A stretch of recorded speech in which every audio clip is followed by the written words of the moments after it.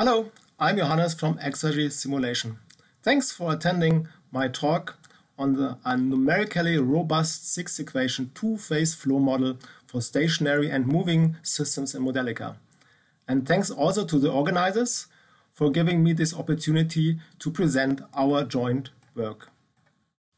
So, why should we model two-phase flow in more detail in a system model?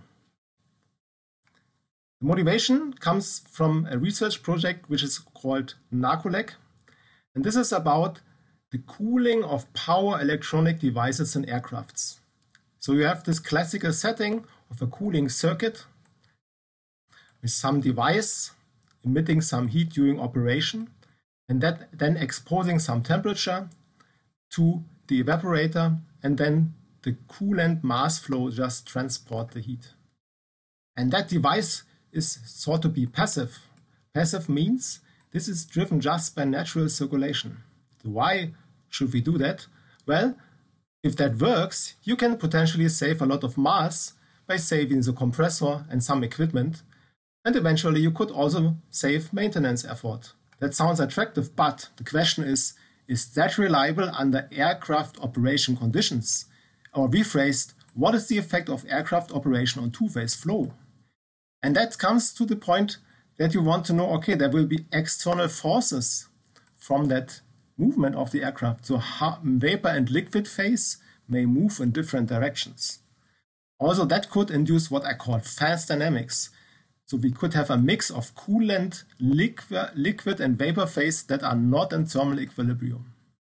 Okay, so there is a need for a physics-based 1D pipe model, still a system model, but it should be able to support two-phase, one-phase flow, but it should allow parallel and counter flow of the phases to account for these external forces.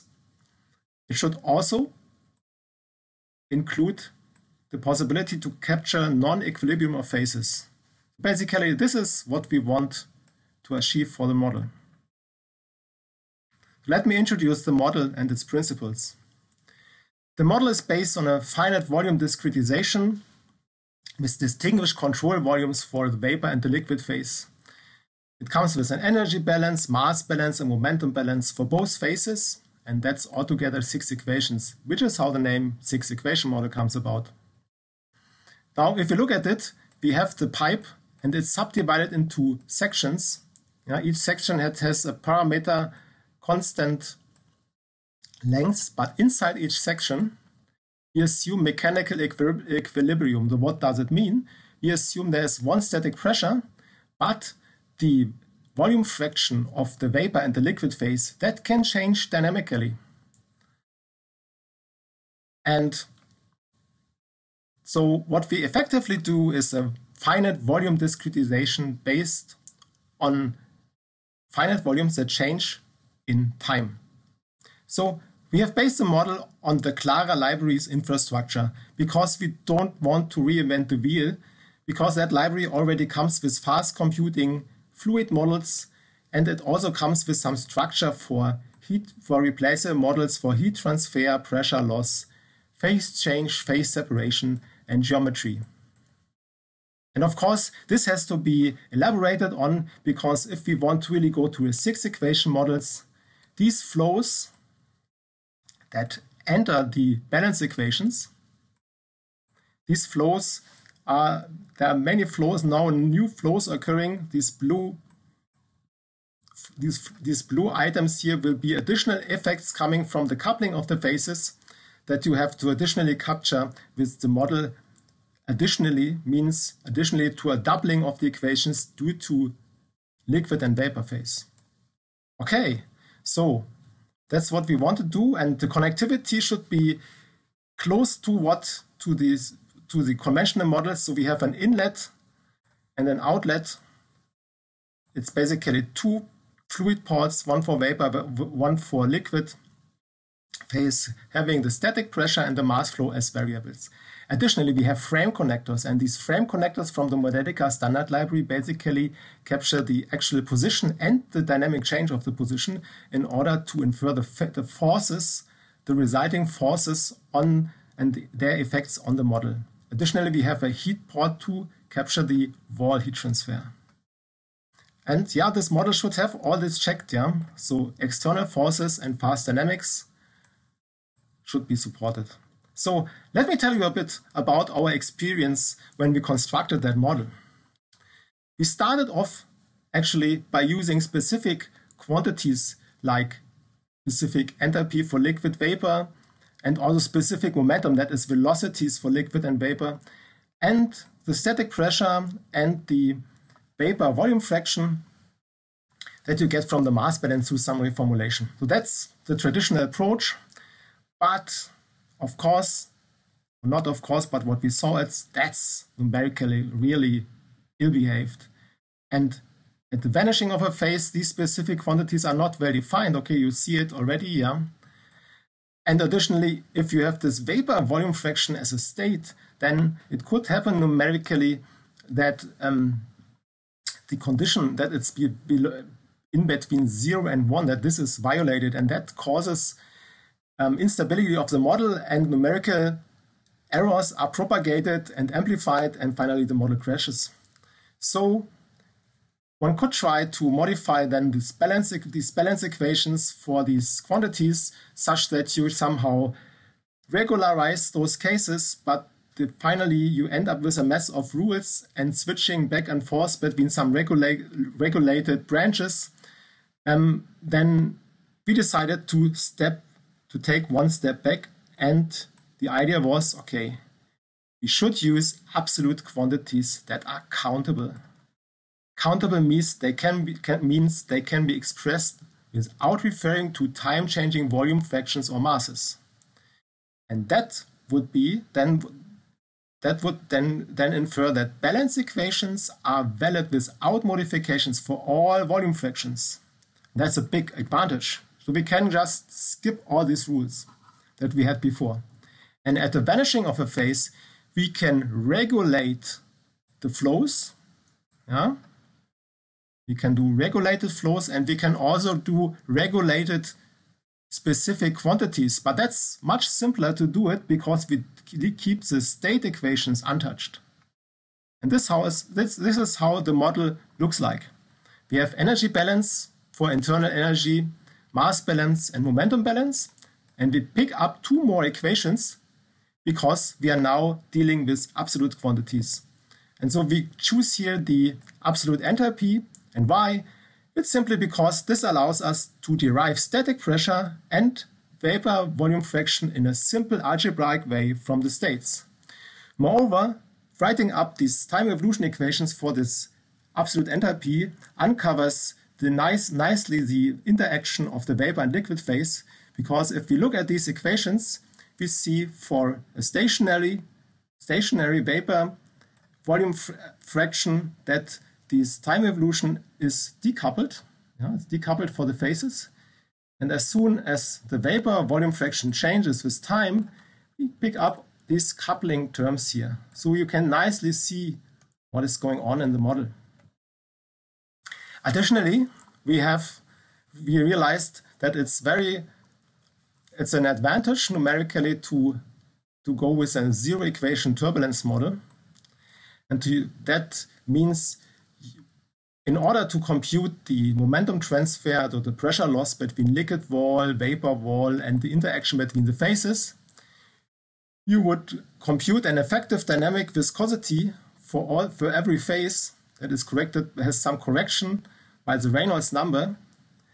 And then you use this classic approach that you have the force is proportional to a velocity gradient times the dynamic viscosity times a characteristic contact surface. Now you see already these two quantities you need to have from the spatial distribution of the phases. And this approach gives you effectively a zeta times velocity squared approach that you know from conventional models. And it allows you in a consistent way to model all these interactions. Now, let's take a look at the test cases. So how does the model really behaves? Here's one simple tester that we saw at the beginning. That's the horizontal pipe. It's filled half with liquid and water. And then this pipe is turned by 90 degrees down. So you would expect the liquid should go down and the vapor should go up. Yeah? And that's precisely what we see here. Yeah? Close to the inlet, we see that we have 50% liquid, and it should the liquid fraction should go down to 0%. Close to the outlet, we have start from 50%, it should go up to 100%. And in the center, we stay with 50% simply because we have chosen an odd number of control volumes. And this is how it looks like. Yeah? So we have the inlet, the outlet in the center, and if you go back, then the system will, after some waves and some oscillations, it will go back to the initial steady state. Okay, that looks plausible. So here comes some slightly more advanced tester, which is also challenging for CFD tools. This is a tilted pipe. It's tilted, it's oriented downward, and it has at the inlet vapor injected, it goes into the pipe. Yeah. And the pipe at the outlet is at the bottom, is connected to a two-phase tank with phase separation, so liquid and vapor phase. Now, the center section of the pipe is heavily cooled. It's cooled such that condensation occurs, and the condensation mass flow rate is larger than the vapor mass flow rate that enters the pipe from the inlet. So what happens is, first we have liquid. The liquid should rinse down the pipe into the tank, but because we have this high condensation rate, there is a low pressure, and then through this low pressure, vapor should be sucked from the tank into the pipe. And this is what we see in the steady state here. Here is the vapor volume fraction over the length. You see it's constant. In the condensation zone, it goes down, and then it stays constant again. And for the mass flows, we see the vapor first has a positive mass flow. It's going from inlet to outlet, and then it's getting negative because there it's going from outlet to inlet. And for the liquid, there's first no liquid, and then liquid goes up towards the outlet. Okay, so that looks good. And the last example I want to present you is our rotated cooling circuit from the beginning. And that's the scenario. So the circuit is heated up until steady state, and then it's turned within 10 seconds, about 20 degrees around the clockwise, and then it's left there for 5 minutes, and then it's turned back. And so we see the heat flow that is taken by the coolant mass flow, and we see also the mass flow of the vapor inside the evaporator here. So the model can deal with these kinds of problems. Okay, let me summarize. I have just sketched to you the realization of a 6-equation Modelica model for two-phase flows under external forces, and I hope I have convinced you that it's realized in a numerically robust way. Currently, the model is at development status, so that means there will be next steps, and the next step will be to implement a flow regime-dependent phase separation that gives us more realistic contact surfaces and characteristic lengths. So right now for our experiments, we assume ideal phase separation, but certainly that is just part of the story. Moreover, we will extend the model to inert gases and liquids in order to make it applicable to these planned applications, and that's of course cooling circuits under external forces, startup, shutdown, failure of process plants, and filling, emptying of piping systems. And we plan to make this model available in the Clara Plus library in one of the next releases. Okay, thanks for your attention, and I'm looking forward to your questions.